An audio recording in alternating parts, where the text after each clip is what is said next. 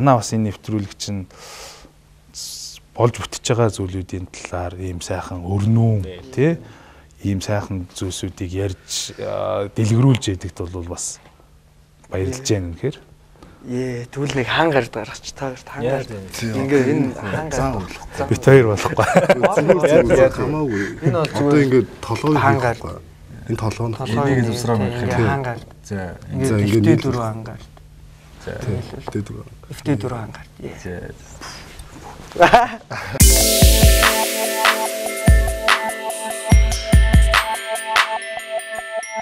за сайн байцгаана уу ингээ маа Dogi Zaluuсын 2015 оны шинэ нэвтрүүлэг эхэлж байна. Та бүхэнд шинэ оны минь. Тэгэд маа нэвтрүүлгийн зочдоор маа эрдэмтэд ирсэн байна. Залуу эрдэмтэд. Залуу. За намайг Byambtsogt гэдэг шинжлэх ухааны технологийн их сургуулийн эрчим хүчний сургуулийн дулааны инженерийн салбарын ахлах багш хийдэг. Доктор зэрэгтэй. За дуудах нэр маань Khishigsaikhan Khishigsaikhan дуурсгал алдар маань одоо бас л Khishigsaikhan багш шинжлэх ухааны технологийн сургуулийн багш. За мөн Монголын залуу эрдэмтдийн холбоо гэж байдаг. Түүнд гүйцэтгэх захирал. За мөн Монголын технополисын ассоциац гэж байгаа. За мөн тэрний удирдах зүйлийн дараагаар ингээд ажиллаж байгаа. Бас л аль бол манай нийгмийн хөгжлийн төлөө л бас л явж байгаа ингээд нэг залуу судлаач байна. Одоо бид хоёрын салбар энэ хүн уул уурхаан салбар, бие эрчим хүчний салбар, нийт төсөв төртгийн хэдэн хувийг бүрдүүлэх үү хамгийн том салбаруудын хүрээлэл байна л да тийм. Эрчим хүчний салбар дээр нэг сонин юм онцгой объект гэдэг байхгүй. Бүтээгдэхүүн үйлдвэрлээд гаргалаа. Тэр бүтээгдэхүүнийг үйлдвэрлэнгүүт шууд хэрэглэх хэрэгтэй. Одоо жишээ нь та шаардлагагүй. Тий, одоо жишээ нь та цахилгааны хэрэглээ ямар ч байхгүй бол их усүр дээр станц дээр цахилгаан хэрэглэж болохгүй, үйлдвэрлэж болохгүй. Хураана гэсэн ойлголт байдаг. Шүүл гэхгүй. Тэгэл ерөөсөө хэрэглээ байх юм бол тэрнтэйгээ яг нэг параллел нэг дор шууд одоо дээр бүх юм байна гэсэн үг тийм. Зэрэгцээ явагдав. Тэгэл одоо би гэрлээ унтрахад тэгээд үйлдвэрлэл байхгүй. Одоо чадлын хэмжээ багасаал явах хэрэгтэй байна. Тэгэхээр ер нь бол энэ тийм онцгой объект байдаг. Яг л фристайл юм биш үү? Тэрнийх хажуугаар бас ямар онцлогтой вэ гэхээр маш том өргөн цар хүрээтэй. Станц дээр одоо жишээ нь ингээл радиатора хаагаал ингээл халаалтаа зогсоолоо тийм. Тэгэхэд энэ маневрлаад буцаад их үүсвэрлүүгээ нөлөөлж идэг ийм бас онцгой объект байдаг учраас энэ дээр аль болохоор ер нь бол зорилго юм л дээ. Хэрэглэгчдийг хизээч эрчим хүчээр тасалж болохгүй. Энэ чинь эрчим хүчин дотор чинь дулааны болон цахилгааны асуудал яригдж байгаа.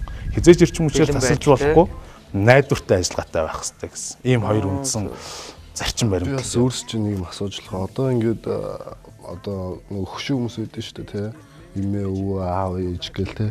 Тэр хүмүүс нөгөө нэг ингээд тухайн цагтаа ингээд тогоо унтраагаад идэв шүү дээ тий. Тэр ямар учиртай юм бэ? Тэрийг бас тайлбарлаж өгч болох ба. Асар их үнээр энэ эрчим хүч гэдэг бол үйлдвэрлэгддэг байхгүй. Одоо жишээ нь дулааны эрчим хүчлийг гэхтэл энэ туулын дагуу сав газраар байгуулчихсан гүний хөдгүүд байна. Тэн дээр том хэмжээний нацааснууд ажиллаж байна тийм ээ. Цахилгаан зарцуулаад станц дээр очлоо. Станц дээр очингууд заавал боловсруулалт хийгдэх ёстой. Түүхээ бас ерөөсөө шугамар явуулдаггүй байхгүй. Боловсруулалт хийн, натрий катионжуулалт хийгдэн гэдэг ингээд боловсруулалт хийгдэж тийж хажууд нь ажиллаж байгаа өчтөн хүмүүсийн зардал бас хөлс шингэж байгаа шүү дээ. Тэрнийхээ дараагаар яах вэ гэхээр шугам сүлжээгээр бас дамжуулж шахах гэдэг энэ асар их өртөгтэйгээр энэ чинь ингэж дамжуулагдж ирдэг бүтээгдэхүүн байхгүй тий. Энэ бүтээгдэхүүнийг хамгийн гол нь үнэтэй бүтээгдэхүүн байхгүй. Гэхдээ хямдхан зарагддаг. Тэгэхээр энэ үнэтэй бүтээгдэхүүнийг үр ашигтай л хэрэглэх хэрэгтэй. Ерөөсөө үр ашигтай хэрэглэх хэрэгтэй.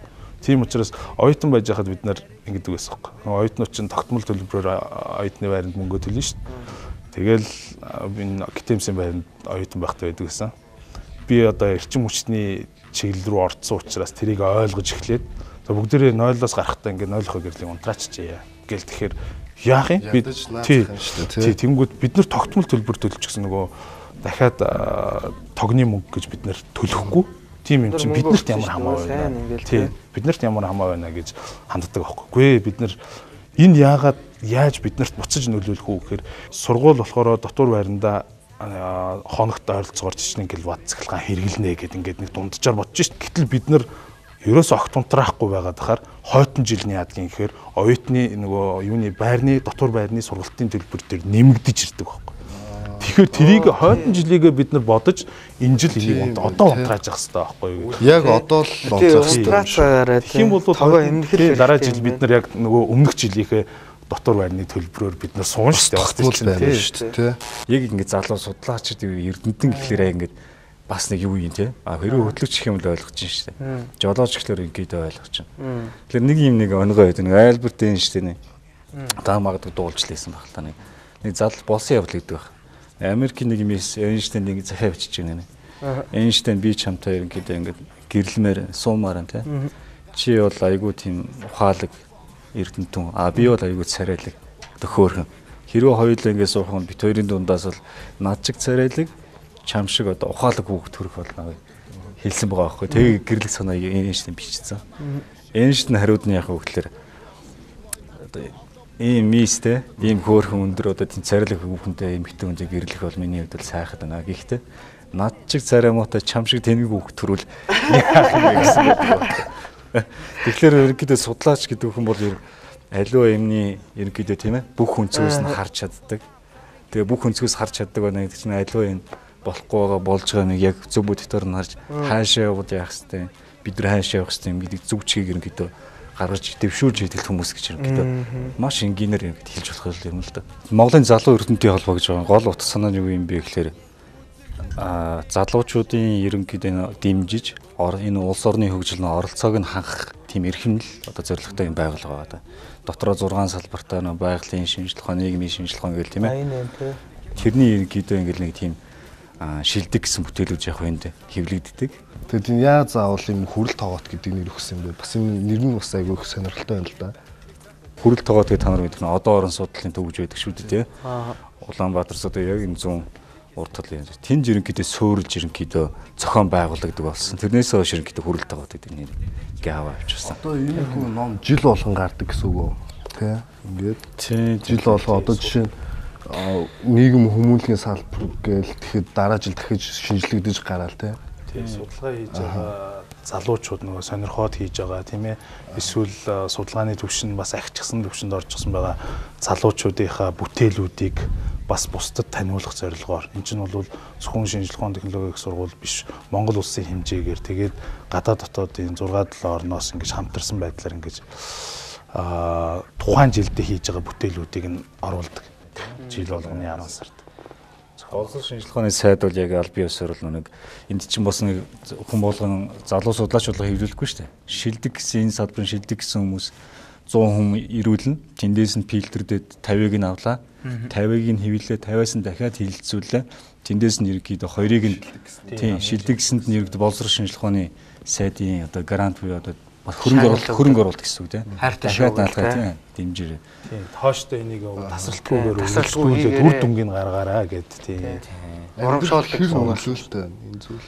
Мэдээж ерөнхийдөө яг судалгаа байдаг юм лээ. Яг сайдын грант, яг энд шажил болгоны шалгараад тийм ээ сайдын грант авсан хүмүүс бол ихэвч нэг докторийн зэрэг маш богино хугацаанд хамгаалдаг гэсэн нэг тийм зүйл ерөнхийдөө судалгаа илүү сайн дэмжлэг болж өгч чаддаг байх нь л гэсэн. Нийгэм хүмүүнлэгийн салбар гэд инглээ энд одоо ингээд судалчлаа штэ тий. Ингээд нэг хөгжилтэй нэг санаа дэвшүүлсэн байгаа гэсэн үг үстэй тий. Тэнгүүд одоо энийг гарангууд энэ ингээд амьдрал дээр шууд жид үл өөр юм хэрэгжиж байгаа юу эсвэл яах юм бол судлаачид юм ингээд судлаад ирэн тий санаагаа дэвшүүлж болоод байна. Яг нөгөө амьдралд ерөнхийдөө хэрэгжүүлээд бодит үр дүнг нь авчиртал дээр л одоо яг энэ оноос хэрэгт маш их тийм эрчимтэй ажиллаж байна.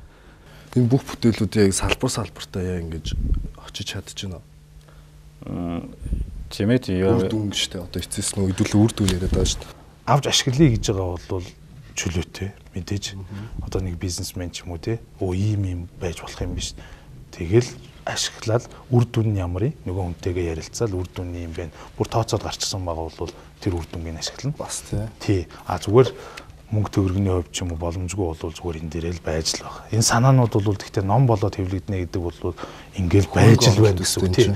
Хөрөнгөтэй. Тийм дуртай хүн нь одоо жишээ нь судлаачд бол номоо ингээл ямар надад ашиглахаар боломжтой юм юу байна гэл хайнгуут л энэ дээр байвал тэрийг шууд ашиглаад дараагийнх дээрээ алхамаар дээш нь нэмэл яваад байна гэсэн. Хоёулаа нөө нэг 2-3 жилийн өмнө нөлөө аврах тосон дээр нэг байж хахад чи надад ярьжсэн шүү дээ одоо бид хэд заавал оюутлогоо эднэргээ ингэлгүй одоо залуу эрдэмтдийнхээ оюун ухаанаар бас тийм их Монгол улс маань ингэж юу одоо маш их мөнгө олох боломжтой эдгээр нэг тим юм ярьж ирсэн шүү дээ тий. Ийм нэг гоё жишээ л дээ. Чинь та нар бол урлагийн салбар нөгөө PCY гэлээ шүү дээ тий. PCY Солонгосын яг 2012 онд шүү дээ.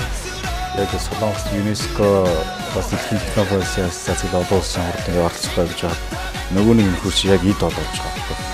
Нэг кимчийн сурчлага болонгод гарч ирэл нэг кимчи идчихэл дээ. 2-3 бүлжээ. Gangnam Style тэгэл болоо. Тэгэл гол нь одоо яасан бэ гэсэн сая дахиад нэг Guinness-ийн рекорд эвдсэн юм биш. 1.5 тэрбум хүн үзсэн байгаа шүү дээ. Тэгээд дээрэс нь Солонгос орныг дэлхийн бүх улсанд таниулж чадсан. Мөн дээрэс нөөрөө яг тэр жилдээ бол Солонгос руу зөөх нэг зуулчдын тоо бол асар нэмэгдсэн. Дээрээс нь Gangnam гэдэг нэг дүүрэг шүү дээ. Тэр дүүрэгдэх нэг худалдаа 8-ны эрчимжилт бол ингээд тесэрч гисэн. Гэл тэр клип нь бол гэж энэ сүүлийн үеийн технологид ашиглаагүй гэдэг үстэй. Зүгээр л энгийн юм байна. Тэр чинь тэгээд нөгөө нэг нөхөр чинь тодорхой мэдээлэл шүү дээ. Нийгэм ийм зүйлийг хүсэж байна гэдэг зүйлийг нэгтгэхэд ингээд тэр мэдлэг болоод нэг ийм хийчихэл ингэнгүүт тэр нэцийн өртөнд ингээд өөртөө ч маш хэмжээний хөрөнгө мөнгө улс орондоо ч гэсэн ингээд ерөөсөө тэг үр дүн одоо бүр тийм амар. Тэгэхээр чинь л одоо заавал аливаа юм бас хүн дээр төсөөлөх одоо заавалчгүй гэдэг энэ ажуулдар хөгжиж бас улс орон хөгждөг аливаа юмар бас хөгжих юм болцоо байгаа байхгүй. Оюутлахын энэ ордыг одоо бүхэл том объект нь шүү дээ. Одоо Apple-ийн замхаг энэ CN Tower гэхлээр ийм жижиг юм. Оюутлаа бол үнэхээр би бас оюутлаад 2 жил ажилласан гэж бодлоо. Тийм.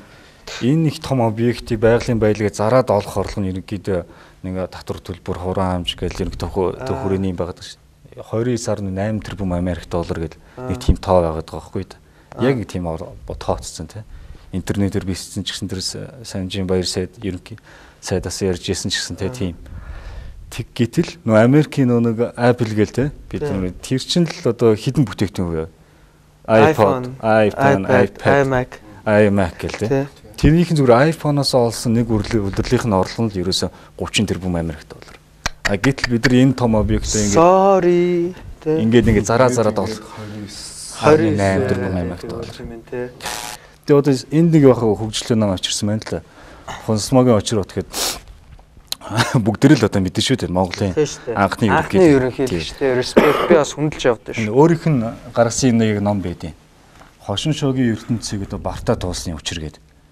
Яг одоо Khishigsaikhan дээр шинэ оны мэдэрвээ гэдэг одоо чамд дурсгасан юм биш. Яг одоо миний одоо хүндэт бас багш одоо амьдралд бол бас л нэг чухал өөрчлөлт хийсэн бол мөнөөс олон хүний хувьд хэлдэг. Өөрөө бол яг нь ерөнхийлөгч болох үедээ Монгол улсыг Азийн бар орн болгоно гэсэн нэг тийм зорилтыг тавьсан байхгүй юу? Бар орн. Тэр чинь нэг одоо Тайван, Сингапур, Солонгос, Япон гэх нэг тийм тесрэлттэй орнууд байна шүү. Тэрний араас яг оруулна гэдэг өөрөө зорилго тавьсан. Гэтэ тэгээ одоо энэ бодлоос шантрааг байгаа шүү дээ. Бар одоо бар болгоно шүү дээ. Хэдүүлээ бар олгоно шүү дээ. Би л бар болгоно л гэж боддог. Одоо тэгээ өнгөрсөн одоо ирээдүй гэсэн 3 цагийн дүгнээд ингээд Азийн бар орн болгоно гэсэн тийм зорилтыг дүгнчихсэн байна. Уучлаарай тэгвэл та Монгол орны удирдахч байсан бол Монгол орнд юу хийсэн бэ? Бас л тодорхой өөрийнхөө нийгэмд өөрийнх нь тусыг үзүүлээл өөрийн үр ашиг авах амьдрал анхал явах л байсан баг. Одоо сүүлийн үед ч бас янз бүрийн ном гардаг болсон ба шүү дээ. Бааtar гүшүүн ба шүү дээ. Сайн хүн. Монгол улс ямар улс орн болох вэ? Түүнд хэрхэн яаж түүнд хүрэх вэ гэл. Бас тий. Бас нэг өөрийн үзэл бодлоо. Одоо хүмүүс бүгд л их ариухан бодлоод хэвлэдэ тээцгээгээл байгаа юм байна. Бүгдээрээ яг Монгол орноо яах вэ, ийх вэ гэд. Тэгээ би бас нэг ингэсэн аахгүй сүүл генетикийн шинжилгээ ухаан гэдэг хоёр сонсчихсон уу? Би нэг тийм ном уншаад тэгээ тэр бас маш сонирхолтой санагдаад байгаа аахгүй. Тэр юу вэ гэсэн чинь одоо яг дэлхийд дээр маш хөгжсөн шинжилгээ ухаанууд гэх юм бол яг хүний нөө хэмжиж болох эсвэл харж болохгүй ч гэсэн хэмжиж болох тийм зүйлсийг одоо судлаад ингээд шинжилгээ ухаан болоо хөгжсөн байгаа шүү дээ. А генетик болохоор тийм биш. Хүний сэтгэлийг одоо яг шинжилдэг. Тийм шинжилгээ ухаан гэж байгаа байхгүй. Тэгээд тэр генетикийн шинжилгээ ухааны яг зорилго нь юу вэ гэх юм бол хүн эм clear төвшөнд очих. А тэр clear төвшин ямар төвшин бэ гэхээр яг хүн аз жаргалтай байдаг тийм төвшөнд очих гэсэн үг юм уу да. Монголд айгүй их юу одоо сэтгэлийн өвчин тэг яг тэр өвчин маш их байгаа. Тэнгүүд Монгол нөөний happy level-ээр аз жаргалын түвшнээр маш доогоор орсон байлээ шүү дээ. Тийм бохны судалгаа байлаа. Тийм. Come on guys те. Ингээл 4 үйлрэл ээлжлэл ингээл бүх юм окей байхад хүмүүс улам аз жаргалгүй байгаалаа. Тэгэл айгүй их стресстэй те. Зодон, цохон хүн өөдөөс шууд хүмүүс уурлаад бие бинийгээ зодод шууд бэлэн байдаг те. Энэ Монгол тийм халуун цустаач биш байгаа байхгүй. Энэ яг тэр сэтгэлийн өвчин болон тэр сэтгэлийн өвчин нь хүмүүсийг одоо мунхаг болгоцсон доо. Тийм гэж би ойлгоод байгаа байхгүй. Тэгэхээр тэр генетикийн шинжилгээ ухаан бол яг тэр сэтгэлийг хэрхэн өвчтөй биш юм эрүүл байлгах вэ гэ. А тэнгүүт ихэнх өвчин одоо энэ анагаах ухааны өвчин яг тэр сэтгэлээс шалтгаалдаг гэж байгаа байхгүй. Одоо шиг хүмүүсийн өмнөөс ингээ санаа зовдөг хүмүүс эдэн штэ тий. Тэр минь ингэчих вэ, энэ минь ингэчих вэ гэж санаа зовоод байдаг хүмүүс юу астм ч юм уу тийм бактери өвчин айгүйх тусдаг байгаа байхгүй. Яг нийт өвчний 70% тэр сэтгэлээс шалтгаалдаг. Сэтгэлийн өвчнөөс шалтгаалж тэр бие махбод өөрөө өвддөг гэ. Тэр шинжилгээ ухааныг би бас өөрөө судалж эхэлж байгаа. Тэгээ тэрийг бас надтай хамт нэгдэх Монгол тийм судлаачид тэр шинжилгээ ухааныг судалдаг хүмүүс үйл нэгдээд хэдүүлээ бас энэ эхний ээлжинд энэ хүмүүсийгээ тэ яг эрүүл тийм сэтгэлийн эрүүл байлгамаар байгаа. Одоо шил би найзтайгаа ингээд маш хөгжим хийгээд энэ замд явж хахад тэ ингээ хүнтэй танилцаад хүнд ингээ өөрсдийнхээ ариухан бодлыг ингээ ярина шүү дээ тий. Бид хоёрт ийм санаа байна. Ингэж зэтгүүлээд инgie гэд хүнд санал тавихад ихэнх хүмүүс бид хоёрын саналыг юу гэж хүлээж авч яана гэх юм бол энэ хоёр залуу ямарваа нэгэн байдлаар намайг хомбох гэж байна тий. Энэ хоёр залуу надад ийм юм ярьж зэтгүүлээд намайг хомбоод надаас нэг ашиг хонжоо зэтгүүлэх гээд байна гэж ойлгоод байгаа байхгүй. А тэгэхэд бид хоёрын ариухан бодол нь болохоор хамтдаа нэг зүйлийг бүтээгээд ингээд явъя гэх те. Энэ нь болохоор бас яг нөгөө сэтгэлийн өвчтэй хүмүүс бие биендээ шууд нээлттэй ингээд хандаж чаддгүйтэй байгаа байхгүй. Чиний судалж үзэж байгаа юм чинь бас сонирхолтой юм байна л да. Чи яагаад тэгэхээр та бүхний бас яг энэ нэвтрүүлгийнхэн мөн чанарт бас давхцж яах, нээцж яах тиймэрхүү эсвэл нэвтрүүлэг хийх явцдаа ийм байвал зүгээр юм биш үү гэдэг тийм бас өөрийнхөө чигийг ингээ олоод авчихсан тий хойштоо бас юмыг аж мэдгүй судалгаа хийгээ тий тэгэхээр энэ чэнэс бас шаардлагатай материалуудаа аваа тий ийм хүн миний энэтэй холбоотой юм ийм биш туцтал дуудаал уриал дараагийн нэвтрүүлэгт хоёулаа бүр халуун дотны яриа өгсгэж бас болохоор байгаа юм биш тий тий энэ бол боломжтой чиглэлтэй энэ зүйл нийгэм тал руу гэсэн үг яг танаа аль хэсэгт багтна гэсэн үг вэ тал руугаа л байх л гэж бодож байна миний бодлоор бол тэгтээ би сайн санаа шүү тэгэхээр яг амьдрал угаасаа заавал хар цагаан байх хэрэгтэй шүү дээ хар цагаан байх хэрэгтэй тий хүн гомдох ёстой, шатах ёстой, тий. Тэр их шатж байгаа тэр энергиэс дараагийн тийм алах юмыг, том алах юмыг ерөнхийдөө хийдэг болов гэж боддог байхгүй. Мэдрэх ёстой. Тий, мэдрэх ёстой. Би ийм байх ёсгүй юм байна. Энд байх ёсгүй юм байна. Би энд явах ёстой юм байна. Хүмүүсээс хараад дэлгэр жишээ аваа, тий. Гаднах видээс нь зүгээр хараа сайхан би ийм болмоор байна гэж болно. Гэхдээ доктортлын нөгөө тэр сайн байх, сайхан байх гэдэг асуудал, сайхан сэтгэлийн тухай яриад шүү дээ. Энэ бол бас нэг эцэгтэй холбоотой ч юм уу тий. Одоо энэ зүйл дуртай байж иж цаашаа явж байгаа шүү дээ. Тэгнь. Юу дургу байвал за би уучлаарай би дургуун байна. Цаг тий. Цаг мөнгө хүлээдгүй шүү дээ. Тиймээс тоо тэгээд энэ бүх одоо цаг мөнгөний одоо яг энэ шуурга байгаа шүү дээ тий. Энэ шуургаас яаж тэр зүрхээ орж авсан бэ? Зүгээр одоо юу гэх юм бэ нэг зурсан зураг гэдэг юм одоо байдаг ч юм уу ч юм уу мэдэхгүй байна. Гэхдээ бас нэг тийм тохиол болдго юм шиг байна. Тий. Тохиол болдго юм шиг байна. Анх нөгөө конкурс байлж байхад л ямар хуваар авах вэ гэж ерөнхийдөө их гайхдаг байсан аахгүй. Тэгэл яг хуваар сонгуулах болсон чинь надтай гардаг хүн байдаггүй. Манай 10 жилийн маань багш бас их сайн л да дотно. Тэгэл хоёлоо цуг гараад ингээ сонгоод би сонгоод гингүүд би айгүй итгэж байгаа аахгүй. Тэгээ байжсэн чинь сонголт болгосон чинь за чи гараа би гарахгүй гэдэг ингээ үлдчихгүй. Тэгээ яваад очиод ингээл харж байгаа л зүгээр энийг гэл авч байгаа байхгүй. Тэгээ аваад буцаад түрээд ирсэн. Сүүлдээ би багшаагаа бодчихсон байхгүй. Эн чинь зүгээр яг би ямар хүн болох уу те би ямар амьдралаар амьдрах уу гэдэг зүйлийг тэр хүн сонгож өгөөгүй өөр сонголт хийлгээд өгч байгаа байхгүй. Тэгэхээр хэрвээ надад таалагдаагүй эсвэл одоо онцгүй байсан бол би тэр хүн рүү одоо нэг жоохон буруу хайгаал яваад байна шүү дээ. Манай багш л ингээд энэ сонгоод өгчихсэн би дурггүй байна тий. Нэг юм жижиг юм бодоод жижиг л байж магадгүй л бодоод явж магадгүй юм шиг. Тэгээ сүүлд би ингээд их сургууль төгссөнийхээ дараачаар бодож ирсэн энэ их бас хүмүүсийн тий бодууштай зүйл юм. Өөрөөр нь өөрийг нь ингэ сонгуулна гэдэг бол. Тэр бас их гоё байсан биз дээ. Өөрөө шууд сонгосон бол бас нэг өөр. Тэгэхээр чи өөрөө сонгосон бол нэг бодоол гашлаа. Тэгэхгүй би сонгоод өгнө гэж сэтгэлийн амар ойлгож яг толонгуудаа шууд мэдрэмжээр нь явуулсан шүү дээ. Түүний анхны мэдрэмж дандаа зөв гэж би бас мэрэгчлэр ингээд 2 жил сурсан байхгүй. Тэгээ би 2 жил сурна. Одоо маа гэр бүлийнхэн аав тэгж сурахыг аяг хүссэн. Тэгээ би ингээд 2 жил сурсан байхгүй. Тэгээ эцэст би ингээд гарсан сургуулаасаа би гараад тэгээд нөгөө сэтгэл зүйч мэрэгчлэр төгссөн байдیں۔ Тэгээд яагаад вэ гэх юм бол би нөгөө хүмүүсийн сэтгэлийг амраахгүй 2 жил зүтгэсэн бахана шүү дээ ингээд. Тэгсэн чинь нэг л өдөр би өөрийгөө эргээ харсан чинь fuck. Тэгээд би яагаад би өөрийнхөө мөрөөдлөөр амьдрах хэрэгтэй гэдэг тэл гэрээсээ цөөхөө өрөөд гарсан. Тэгж би бас зүрхээ олж авчихсан байхгүй. Сайхан өвчрөл, сайхан хөв тавилан бүтээдэг. Сайхан хөв тавилан сайхан үрдэн дүргдэг гэдэг. Өнөөдөр би өөрөө бас ингэ нэг сонгоод яваад ирсэн юм гэхэлэр бас биш байгаа тийм л да. Юу гэхэлэр одоо яг энэ очротхоо гэж яаж юм тийм ээ. Энэ ринчингийн мэж дорж гэж байна. За бас баогийн чин зөрөг цэрэн жанцгийн эрдэн цэцэг гэл ингээл тийм ээ. Мөн одоо наонд гэл тийм ээ. Тийм нэмсрөө их чил ингээл ингээ бодонгож ерөнхийдөө их тийм сайхан хүрээлэл, сайхан хүмүүс маань сайхан хөвтөд учрал шүү дээ тийм ээ. Сайхан учрал сайхан хөвтөд ингэ бүтээсэн байж байна. Тэр хөвтөд бол эцсийн үрднэгээ сайхан үрдэнд ингэ хүргээ явж байна. Жил болгоо 9 сарын 1 ингээд шинэ юм залуучд орж ирж байгаа шүү дээ тий одоо сургуульд. Тэгээд тэр залуучдаа одоо жил ирэх тусам одоо сурах тэр сонирхол тий амтлах тэр мэдрэмж нь ер нь ихсэж байна. Ер нь одоо бол эрчим хүчний уул уурхайн салбарт гэхээс гадна 3 дахь салбар боловсролын салбарт бид хоёр ажиллаад хэлчихсэн байгаа байхгүй. Тэгэхээр боловсролын салбар дээрээс юу харагдаад байна вэ гэхээр хүн өөрөө яг хүсэж тий энэ мэрэгчлэр би сурмаар байна гэж ороод ирчихсэн хүн шал өөр оюутан сурдаг байхгүй. Сонголтоо өөрөө хийсэн тэрийг суралцаж эхлэнгүүтээ хамталж эхэлдэг тий. Тэгэх юм бол маш хурдтайгаар сурдаг. Тэгэхгүйгээр эцэг эхчүүд ч гэсэндээ бас анхааруулад хэлчихмээр байна тий. Ер нь бол зөвлөгөө авахд бол татгалзах ямар ч тийм их сургуулийн багш нар ч гэдэг юм уу хинч татгалздаггүй байхгүй. Ямар мэрэгжилтэй болохгүй гэхээр хинч гэсэн ямар ч их сургуулийн багш өөрийнх нь сонирхож байгаа мэрэгчлэр сургууль илүү дүнтэй. Цаг хугацаар байж болно шүү дээ тий.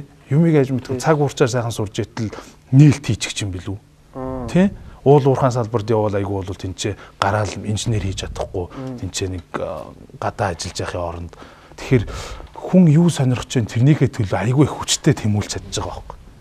Арай их сууж чадна, арай илүү ном уншиж чадна, арай илүү хүнийг сонсож чадна. Тэгэхээр тэмүүлэл нь хамаагүй илүү байгаа учраас бусдаас илүү бүр сурдаг байхгүй.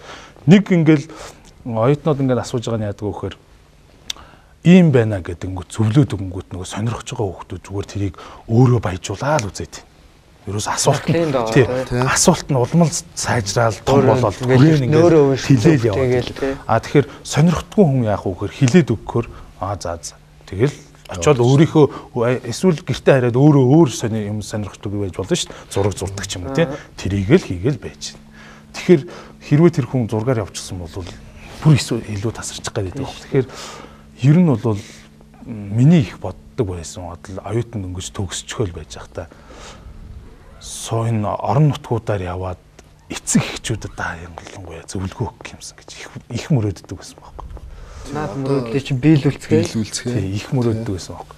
Яагаад эцэг эхчүүдэд зөвлөгөө өгдөг юм бэ гэхээр 10 төгсөж байгаа хүүхдүүдэд 10 одоо 12 тийм ээ 12 төгсөж байгаа хүүхдүүдэд ингээд зөвлөгөө өгөх юм бол тэр хүн өөртөө л наагаал тэгэл очиод сонголтоо хийж болно, зөв сонголт хийж болно.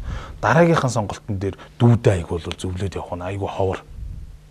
Тэгэхгүй нөгөө эцэг эхүүдэд зөвлөд өгчөнгүүд эцэг эхчүүд маш их зөвөр одоо ойлгоод авчихсан бол тийм дараагийнхаа 2 дахь хүүхдэд өөрсдөө зөвлөн. Ингэмээр юм байна. Миний хүү ямар мэрэгчлийг сонирхоод байгаа ингээд асуу сонсдог тийм. Юу хүсэж байгааг нь сонирхдаг. Тэрний дараагаар яадгийн гэхээр хамаатан саднуудаа бас зөвлөж чаддаг. Тэгэхээр нэг удаагийн явалт бол хамгийн үр дүнтэй байх магадлал нь эцэг эхчүүд юм байна гэж би бодсоор байгаа. Тэгэхээр тийм байна. Тэгээ хэдүүлээ бас нэвтрүүлгээр эцэг эхчүүдэд зөвлөе. Хүүхдүүддээ сонголтын өөртөнд нь үлдээгээрээ. Тэгэхгүй бол одоо хин нэгэн хүүхэд өөрийнхөө сонирхтгүй зүйлийг 4 жил сураад тийм жишээнүүд зөндөө байгаа. Зөндөө асар их маш их байгаа. Их харамсалтай шүү дээ. Өөрийнхөө амьдралын хөөх юм хүүхэд чинь өөрийнхөө амьдралын 4 жилийг өөрийнхөө ерөөсөө сонирхтгүй зүйлийн төлөө үрэх гээд шүү хөөх юм тийм үстэй. Тэгээ эцэг эхчүүд юу гэж боддгоо вэхээр зөндөө олон сая төгрөг төлөөл энэ хүүхдийг сургаж яах гэж боддог байхгүй. Хөөх юм тий. Энэ би одоо ариухан боддог. Би энийг хүүхдийг өөрөөнийг сайн хүн болгоно гэж ингээл мөнгө төлөөд идэг. Нөгөөдөл нь юу гэж бодох вэ гэхээр оюутнууд маань аав ээж л намайг энэ рүү түлхээд оруулчлаа. Би сонирхолгүй байж тэгээд нөгөө сурах идэх нь айгүй бага учраас тэнд өөрийгөө олж авах, цойлох тийм боломж нь айгүй бага болчдөг. Тэгээд төгсчдөг гараад яах вэ гэхээр нөгөөх нь мэрэгчлэрээ ажиллахгүй өөрийнхөө хоббиг дагаж явах гэдэг. Эцэг эхчүүд хөрөнгө оруулалтаа хийчээд идэг. Гэтэл нөгөө хүн дахиад хөрөнгө оруулалт хүсээд идэг. Эцэг тэр хүний нөгөө динамик хүч нь буурсан байхгүй болсон байна гэх тийм. Ерөөсөө статик гормоор явж гин гэсэн үг. Тийм. Урсгалаараа явж гин гэсэн. Ээж аав минь хүүхдээ сонголтын өөр нь хийлээ. Эрдэнтэй хүний дэргэд ичмээрч чиж мэдхий бас хамаагүй зүйл ярьж ээж болох юм л да. Манай Монгол одоо замын төвжирлэгч найгаа алдсан байна шүү дээ. Тэгвэл замын цагдаа эсэргээ бас яагаад байна? Их байгаад байна шүү дээ. Нөгөө нэг хүмүүсийн утгад бүр харин байгаад. Яагаад гэвэл зүгээр л нэг юм дохиор барьсан нэг тийм цаг хугацаа үрсэн байгаад байгаа. Хэрэв магадгүй тэр хүн илүү баялаг бүтээх салбарт ажиллах хэрэгтэй байгаад байгаа байхгүй да. Тэгжээш нэг хүн одоо чи юу ажил хийхгүй хүн одоо хоол гэсэн ходоод байдаг бол хэрвээ түүнийг сургаж яг зөв салбарт нь чиглүүлж чадах юм бол баялаг бүтээгч гаруулж хөрнө гэдэг. Энд ч гэсэн сая одоо сонирхлууд дагуулгах юм бол үр дүн авчрах юм а гэдэг шүү дээ. Тийм шүү. Тэгэхээр манай Монголд бол яг тийм асуудал зөндөө байна. Баахан замын цагта гэтэл тэр Солонгост хэдэн сая жижигхэн газар нутаг дээр хэдэн сая хүн ам байж гэн маш машин байж явах замын цагта нэг ч харагдахгүй. Тийм. Уучлаарай тий. Тэгтэл нэг 1.5 сая 2.7 сая хүн ам энэ нэг хот ийм их машин байлж нөгөө сэтгэхүйн асуудал байж хатал энэ хийд ийм их мөнгө хийд ийм тэрний хүмүүс Ахмад Эрдэмтэд та эдийн бүтээлийг хэр дэмжиж ажилладаг вэ? Одоо чинь рентгенгийн мишд орж байгааг л түрүү хэлжсэн шүү дээ. Бараг цаг 30 минут ерөнхийдөө яг ингээд миний үн зогсоод ярих үе шүү дээ. Одоо нөгөө амьдралын асуудал те эмхтэй хүн гэдэг чинь ийм байдин шүү. Гэр бүл гिचэж ийм юмнаас уулзалт юм байна шүү дээ гэл ингээл ерөөсөө. Өөрөө их мөнгө олдгүй байсан хэрнэ. Намайг ч нэг цалингүй ажил байхгүй ахчлаа хувьяасаа цалин өгж ажиллуулж байсан үе хүртэл байгаа байхгүй. Өнөөдөр тийм бас байгаа. Тий, боловсролын салбар дээр болохоор хүмүүс их сайхан цайлган сэтгэлтэй байдаг юм л да. Ер нь бол ягаад тэгэхээр хүнийг сургачих юмсан л мэдүүлчих юмсан л гэсэн тийм хүсэл эрмэлзэлтэй байдаг. Тэгэхээр тэрнгээр бас дамжаад ирчихсэндээ их талархдаг байхгүй. Өчнөө сайхан эрдэмтэд. Одоо рэп рүү рам бичнэ гэдэг үлээ. Эд чи бас шүлэг бичсэн боо. Одоо чи ажил үйлсийн гарааг мань амжилттай эхлүүлсэн та миний захирал байсан. Эрдэм судлалын ажлын эколог доктортой хөгжлөө холбосон та миний дарга бас нэг төвийн дарга байсан. За амьдралын харгуй замаар алхаж явах нь алтнаас хүмтэй сургаар хайрлсан та миний ачтан. Алдаа гарan бодлогчсон ухад нь аргадаж учирсан та миний багш. Аяндаан цэцэр тогтолцоо түүний эргэн тойронд бүтээлээ араасаа намайг дадлан дуулсан та миний хүнэт эрдэнэт ингээд Рамон мөн биш. Ингээд дэмжин гэдэг зүйл чинь сайхан үг хэлээд байхдаа биш юм шиг байгаа юм л да. Зөв чиглүүлэхтэй байдаг юм шиг. Чиглүүлэхтэй яг тий. Хүүлэн дэмжих биш. Тий. Зүгээр дэмжих. Шарын маяж орхиж бол хуучны сонь сэтгүүл ерөнхийдөө айлтгалын чиглүүлэх юм руу ерөнхийдөө гардаг. Жин сонин хүн шүү дандаа л шар юм мэдээлэлүүд л байгаа зү. Яг тухайн үед л яг бас ингэж сөхөөд үзэнгүүт гэр бүлийг борохоогоор зохицуулахгүй. Нийтлэг гарчиг ба штэ. Гэр бүл бол одоо хайрын баян бүрд байх хэвээр. Тэ? Хүүхдийнхээ хүмүүжлээс өөрийгөө хар. Тэгээс тийм нийтлэг гарчгууд нь штэ. Тэ? Тэр чигтээ утга санаа. Утга санаад бүрөөсөө тийм чиглүүлээд бас гэр бүл ийшээ явах хэвээр. Хүмүүс яг уншихтаа гарчгал уншдаг тий. Тэнгүүд бид үрийг хараад зурагтаар үзэж байгаа хүмүүс тис өөр харагдаж байгаа байхгүй юу? Тис өөр штэ. Гэхдээ хоёр гэсэн чинь хоёр гэсэн тий. Бид үрийг хараад ингээд л өөр харагдаж байгаа штэ тий. Эцээс бид үрийн яг ингээд зориг тий нэг байгаа байхгүй юу? Тий. Хүн гаднаа ямар ч харагдаж болно. Гэхдээ хүмүүс нөгөө нэг ойлгуулахын тулд чи өөрийнхөө гаднах төрхийг одоо солиход бэлэн үү? Жишээ нь одоо Jax арсаа солиулсан гэдэгтээ ялгаагүй штэ. Одоо хүмүүс ингээ гайхдаг байхгүй одоо эрдэмтэд гэхээр л те амар костюм бижэхтэй жоохон тийм лүзер залуучд гэж боддөө штэ жоохон даруу ном өө гэхэд л ингээ яаж энэ хүмүүсийн яг энэ бодлыг та бас нэг цаач ч юм уу эсвэл эргээр ч юм бас нэг хэлж болох. Бид нар яагаад ингэж хувцалдаг юм бэ гэхээр бас нэг төв байхын тулд оюутанд бас төв харагдахын тулд ингэж хүн эхлээл нүдэрээ ингээл тусгаал хараал байна гэдэг сайхан ямиг хараал явал тэр хүн сайн л болоод тий. Ер нь тэр дүрдээ орцсон гэх юм уу нэг л одоо багш. Тэнгүүд булган малгай өмссөн хийдэл өмссөн тий. Ингээл нэг гар цонхоо ирсэн тий. Ингээд нэг тэр чинь бас нэг дүр диплом дүр төрх орчлаа штэ. Ингээл явж байгаа чи араас нэг хоёр охин алхачлаа л да оюутай. Алхаж ирсэн яг урд гарангуудаа залуу настай хүн гэж бодож залуу хүн байсан биш үү? Одоо баг тэрэн дээр та анхаарах сонирхол байхгүй тэнд шал өөр газар бодолж явж байгаа шүү дээ. Нөгөө Эйнштейн нэг юм бас энэ үед юу лээ? Эйнштейн та ингээд тэ нэг хуучин наад бор хүрэмтэйгээ хичнээн жил болох гэсэн юм бэ гэсэн чинь би юм байна. Би Эйнштейн байгаа шүү дээ. Тэрэн чинь бор дүрм ямар амаатай ингэдэг шиг. Сократ нэг удаа яг алхаж иж л дээ. Гэтэл яг нэг танил нь яг нэг амьсгаадсан гүйжрээ Сократ чи байж зогсчаа тий. Би ч юм нэг гоё юм хэлье гэл. Нэг сандраад гүгөөд ирэнгүүт нь Сократ өдөөс нь хүү чи байз. Надад хэлэх гэж байгаа зүйлээ чи 3 шүүлтээрээс шүүснө гэж асууж л дээ. Тэр нь яг нэгдүгürt нь нөөт нь гайхах шүү дээ. Юун 3 шүүлтэр. Яа, юу хэлээ гэлээ. Сократ яг энгийнээр тайлбарлаж маш товчхондоо бол чиний ярих гэж байгаа зүйл үнэн үү? Нөөтх нь мэдэхгүй одоо ерөөсө дам ярианаас сонссон. Хоёрт нь чиний ярих зүйл надад ярих гэдэг бол надад хамаатай юу гэсэн чинь би тэгж бодохгүй нэг танилнаас үнчээр хэлж штэ. За тэгвэл 3 дахь шүүлтэр. Чиний надад хэлэх гэж байгаа зүйл надад ажрал авчрах уу гэсэн. Бас л нүггүй тэгж бодохгүй. Тэгэхээр нөгөө нэг Сократ юусэн за чиний надад ярих гэдсэн зүйл чинь те үнэн биш. Хамаатай биш. Ажрал авчрахгүй. Би наадах чинь сонсч чи надад ярьж цаг үрээд яах вэ? Хойлоо шиг салаа бий гэсэн байгаа байхгүй да. Тэгэхээр энэ ном дээр гэдэж алуу юм бичиж бидэрт уулдж ийнэ гэдэг чинь тэгэл үнэн хамаатай ажрал авчрах чинь зүйлүүд ерөнхийдөө энэ байж бид нар бол мэдээж гоё явж байгаа юм. Настай хүмүүсийн тийм ээ. Нөгөө одоо нөгөө нэг настай эрдэмтдийн судлаачдынхаа юунаас нь үргэлж ишлэл авч жишээ авч ингэх хэрэгтэй юм байна. Үргэлжлэл шүү дээ. Та хэд үргэлжлэл шүү дээ. Бид бүгд үргэлжлэл шүү дээ. Тийм байх хэрэгтэй, тийм байх хэрэгтэй юм байна гэдэг зүйл зөвлөрөл ерөнхийдөө явж эхэлж байна. Дүү нахаасаа илүү амжилт гаргах хэрэгтэй шүү дээ. Тий, угаасаа заавал илүү байх хэрэгтэй шүү дээ. Тэгээ дүүнэр минь нахаасаа илүү их амжилт гаргаарай. Тэгээ энэ бүх эрдэм шинжилгээний хажуугаар яаж стрессээ тайлж байна? Ер нь бол эрдэм шинжилгээ нэг стресс түлэн байнга бодож явна л да.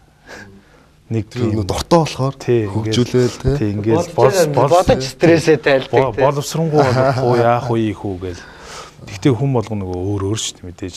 Одоо жишээ нэг сайхан цанаар гулгадаг ч юм уу тий. Би бол багада зүгээр цанаар хичээлжсэн тэгэл нэг цанаар гулгачих эсвэл зүгээр сайхан найзынд очиод лагерт ингээд байж явах ч юм уу. Зүгээр ганцаараа байж байхад бол арай илүү амгалан стресс илүү тайлагддаг л та. Миний хувьд бол. Миний хувьд спорт л юм даа гэдэг. Яг нэг сакс өлөө ч юм уу аливаа юм тоглохлоор юу ч бодоогүй гэдэг үгүй эргээ харангууд тухайн дотор л ингээл өрнсөөр гол тийм ээ. Нэг сонирхолж явахад нэг юм Samsung корпорациудаа бүгд л мэдэн штэ. Одоо энэ Samsung-ийн гар утас л энэ дээр байж байгаа л тийм ээ. Яг энэ жил Солонгос руу явахад нэг юм манай нэг найз маань ангийн маань өгтөн Солонгос яг Samsung-д ажилладаг. Тэгээ нэг жишээ ярьж илээ л дээ юу гэсэн чинь манайх 911 гэдэг тийм журамтай гинэ. Одоо тийм журам 911 911 гэдэг. За. Тэгээ юу юм гээл яг сонирхоод асуудал л да. Яасан гэсэн чинь мэдээж нөө тэнд чинь баялаг үтэж гар утсыг хөгжүүлэх гэж тийм ээ. Барилгын салбар олон салбартай шүү дээ. Бүгд нэртэж ажиллаж байгаа. Тэгээ тэр стресс тайлах яадаг гэхээр яг нөө ханд толноор нэг газар сууж нэг одоо юу гэдэг пив уух тийм ээ. Эсвэл караоке яадаг ч үгүй. Тэгэхээр нэг хитрүүлчдэг. Маш их тийм оройтдаг. Олон газар ордог. Олон юмар холдог. Тэгээ эцсийн үрд нь маргааш нь яхах гэхээр баг 2-3 өдөр бол адилхан тэнж байхгүй. Одоо шоудаж болно. 9 цаг гэхэд чи дэргээ дуусгасан байх хэвээр. Бүр тий. 9 цаг. Тэгэхгүй нэг хүний биологийн цаг гээд унтаж амарч явах хэвээр. Нэг гэдгийн юу юм бэ гэсэн чи нэг л газараа орох хэвээр байх хэвээр. Тэгэхгүй бол юу гэдэг. Арай нэг хөнгө гэсэн одоо ресторан сууж яснаа дамжил. За нэг караоке, за нэг одоо юу гэдэг диско клуб ч гэдэг юм. Before party, after party гээл те явж өгөх нь шүү дээ. Тэгээ дараагийнх нь юу нэг нь юу гэсэн чинь нэг л юмараа дагних хэвчтэй. Бас нэг сайхан зүйл нөгөө нэг чих тарчсан байгаа одоо тэмүүлж байгаа хүмүүс хоорондоо бас ингээ уулзаа зүгээр яриа суугаад энэ бол бас сайхан кафетэй тий өөрийгөө цэнэглэх энэ бол юмд хэрэгтэй зүйл байгаа байхгүй яг ингэж болох юм уу болохгүй юм уу санаа оноогоо хоорондоо солилцоод авууштай зүйлээ бие бинээсээ авчиж जैन тэгээ хамаг нөгөө бодож явж исэн юмнуудээсээ салчиж जैन тий тэгэхээр энэ бас чухал да би болохоор энэ ууланд гарч ин байгальтайгаа харьцаж энэ сайхан Богдхан бол Баян зүрх уул гэл энэ Атан туул гэл энэ байгальтайгаа харьцаж стрессээ тайлдаг гэхүүд нэг гайгүй англи хэлтэй энэ таксины жолооч байж л тээ. Тэгснэ гадны хүн суучихсан. Централ тавер гэдэг идэв штэ. Тий. Централ таверыг асууж ирнэ. Та нар энэ нэг өндөр цэгэр байшингаа ямар хугацаанд барьсан гэсэн 4 жил гэж яг хариулж илдэ тий. Тэгсэн чинь нэг гадаадын нөхөрчин доор нь орох бас л нэг доор нь орохгүй бол манай улс орн наадах чинь 4 сараас тэр байрдیں۔ Тэгсэн цаашаа явж исэн чинь нөгөө сэлэмшигч юу лээ? Тэг блюз гэлээ. Дахиад асууж ирнэ. Танай монголчууд энийг ямар хугацаанд байрсан гэж тэгсэн. Монголчин бас л нэг доор нь орохгүй тий. Наадах чинь манайх 4 сарын хугацаанд байрд юм а гэл. Тэгсэн чинь нөгөө нэг гадаад нь бас доор нь орохгүй. Наадах чинь тэгвэл манай улс орн 4 хоногийн дотор байрдیں۔ Бас мөчөөгөө өгөхгүй шүү. Гэтэл нэг төв банк цэцэг төр эргээл Монгол банк гэдэг шүү дээ. Тэрүүгээр явж явах нэг гадаад нь асууж байна. Энэ нэг Монгол банк гэсэн тийм. Энэ байшингаа монголчууд та нар ямар хугацаанд байрсан гэсэн чинь. Нөгөө монголчин бүр доор нь орох нь бол бүр шазуур зоосон тийм. Мэдгүй төрүүл энүүгээр явахд байхгүй байсан гэтэл байцсан.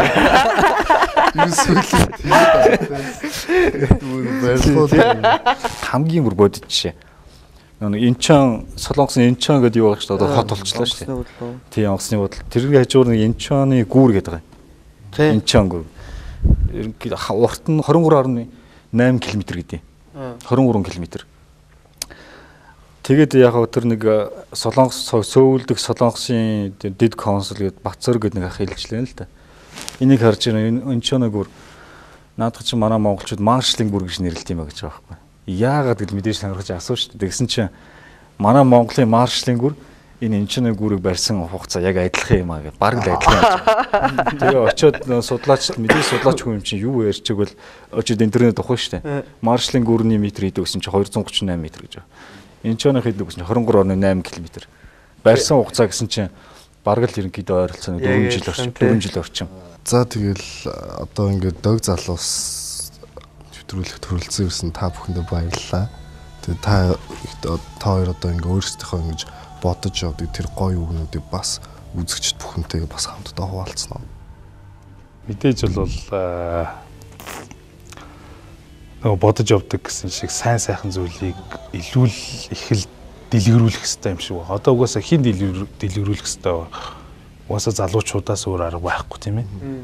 Тэгэхээр залуучууд нэг алхам хийж байгаа бол хойно байгаа үеийн дахиад нэг алхам илүү хийн гэсэн шүү дээ.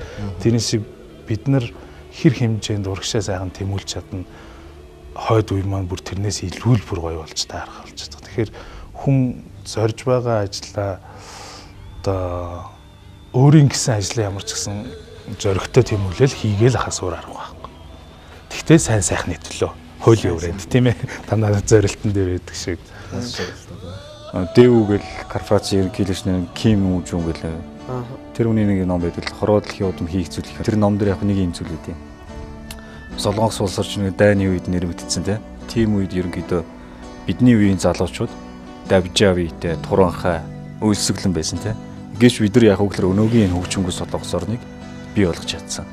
Гэтэл өнөөгийн залуучууд маань яг өглөр бие хаа сайтай тийм ээ. Хоол өсөглөн байна. Тэгсэн ирнэ одоо бүхийлийн болцоор хангаад тахтал ерөөсөө үнэхээр тийм чамламаар байна гэд өөрөө бүр хэлсэн байдаг доктор тухайн номонд. Бидний өнөөдөр үнэхээр нөхцөл боломж л одоо байна тийм ээ. Бид нар үнэхээр өөрсдөө л одоо ашиглах хэрэгтэй байна. Бас нэг өнгө мөнгөний нэг богино хугацааны үр ашигын төлөө явна гэх юм бол бас тэр нь буруу зүйл. Бүгд айл болох л ерөнхийдөө 2 дахь өрөө шиг урт хугацааны үр ашиг л ерөнхийдөө бодолч тэрний үед өөрийгөө биш ирээдүйн хойч вэ тийм ээ. Өнөөдрөө биш ерөнхийдөө маргаашаа бодож л ерөнхийдөө амьдрах хэрэгтэй юм шиг. Тэгээ яг хөө тэгээд мэдээж түрүү хэлсэн тийм ээ. Сайхан учрал сайхан хөв тавилан бүтээдэг. Сайхан хөв тавилан сайхан үр дүнд хүргэдэг гэж ээж аав тийм ээ. Найз нөхөд сургуулийн хамт олон хамтран зүтгэгч одоо тэгэл тийм ээ. Дэмжиж тусалдаг одоо тэгэл тэр багш нар бүхий л одоо хүмүүст одоо баярлалаа. Тэгээ залуустай ариухан бодолтой гинэн байхыг уриалъя. Бүгдээрээ ариухан бодолтой гинэн байх юм бол хэн нэгэнд биднийг хуурна гэж яагаад ах айдас байхгүй болох юм аа. Би өөрөө ариухан бодолтой дандаа гинэн байдаг. Бүгдээрээ хамтдаа гинэн байцгаая, ариухан байцгаая. Тэгэд мөнгийг бити зорилго болгоорой. Мөнгө эцэц даз жаргалын түлхүүр биш. Тэгээд дээр нь мөнгөний 90 үе дуусж байгаа мөнгө модноос гарч байгаа. Одоо бидэд хайрыг илүү эрхэмлэх цаг болсон. Тэгээд би юундээ илүү их хайрыг түгээгээрээ. За тэгээд бүгдээр нь хайртай шүү. Хайр, ариухан бодол. Мэгтэй.